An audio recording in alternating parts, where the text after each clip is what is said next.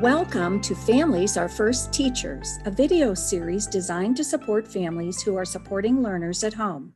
Presently, many families are finding themselves having to help their children navigate remote schoolwork. Some caregivers saying they are feeling like substitute teachers for their own kids these days. However, what we know about families is that they are the children's first and often best teachers. These short videos are designed by experts in curriculum and instruction, behavior, and special education from Summit Educational Service Center and State Support Team Region 8, with the goal of empowering families members for the new teaching roles they find themselves in. Welcome to the Parent Tips webinar for an upcoming Parent-Teacher Conference. We hope this presentation gives you some insight into the importance of the Parent-Teacher Conference and some ideas for getting the most out of the conference time. My name is Debbie Thurl, and I will be facilitating this webinar today. The Parent-Teacher Conference is a formal time when parents and teachers come together to talk about a child's progress. Your child's teacher will contact you to set up a meeting time. This is also a time for you, the parent, to learn that the teacher knows and cares about your child. Parent-teacher conferences offer an opportunity to deepen your relationship with your child's teacher. As you discuss your child's academic and social concerns, you will share information about your child. This conversation is critical to becoming partners and allies in this child's education. How are you going to collaborate and work together to help your child be the very best that they can be in the school setting? This is also a time for you to develop relationships within the school and join the school community to support its work with all students. The above slide mentions 5 conference tips for a successful parent-teacher conference. By scheduling a time and planning to arrive on time, you will ensure that the teacher has the maximum amount of time available to meet with you and discuss your child. Think over the past few weeks of school. Are there any questions that come to mind? Do you need to inquire about your child's academic progress? About their foundational skills, such as phonemic awareness or phonics? About their reading ability? How about their math skills? What about your child's participation in class? Are there any new updates that the teacher needs to know regarding home life in your child?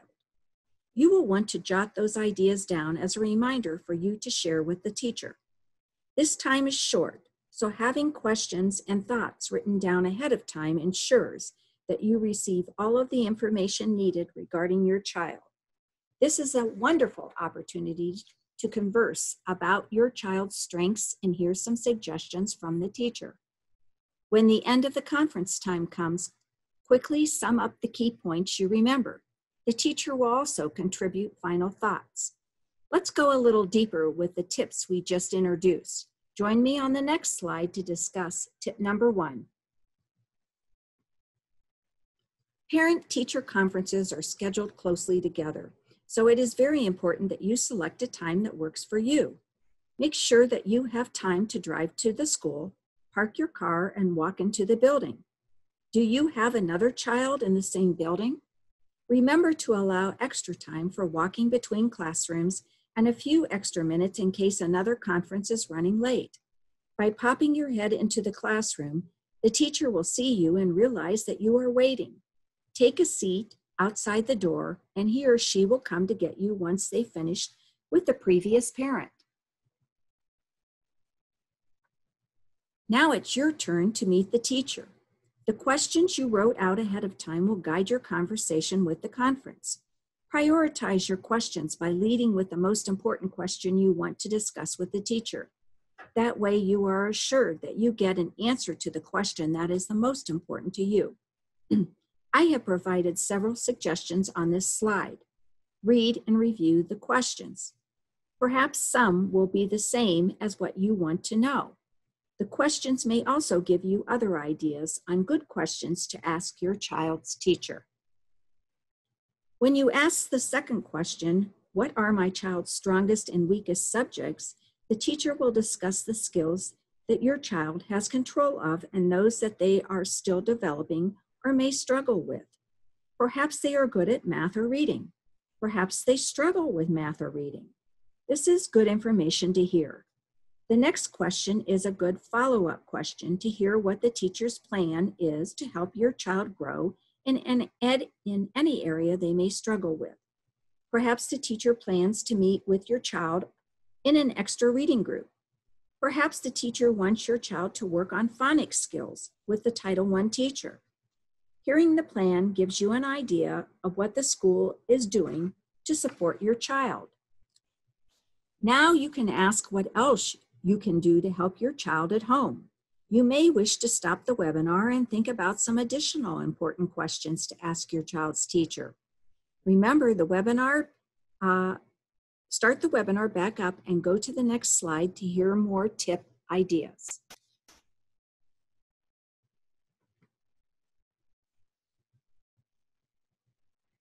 This slide is focused on any changes that have happened at home or may happen in the near future.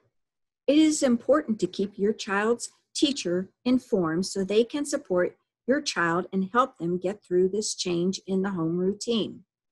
Perhaps there is a new baby and your child is feeling sad since the baby takes extra time from their time with mommy. Perhaps a family member is sick and everyone is worried. A childhood allergy is critical information that the teacher needs to know. If a child has an allergy, nuts for example, the teacher can monitor any treats or food offered to students at school. Maybe your phone number changed recently. By providing the new number, you are making it easy for the school to contact you when necessary.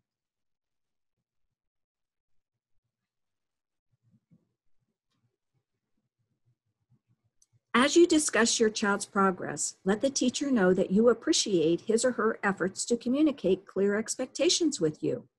Is there a way to let you know if there is homework to complete?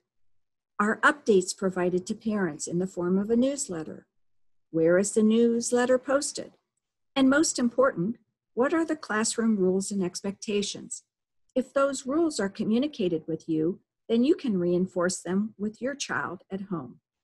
If there is something the teacher says or shares that is confusing or unclear, don't hesitate to request clarification. You may say, "Can you explain that to me in more detail, please?"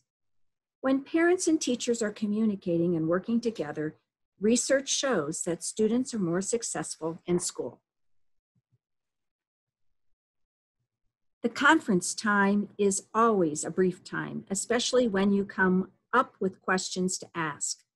When the time is concluding, start summarizing some key points that were made during the conference. I have given you several suggestions on this slide.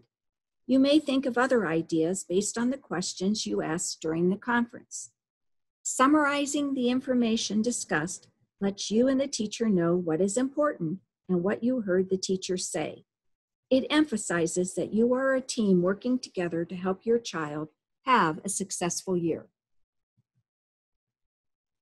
The resources listed above were used to develop this Summit Educational Service Center presentation.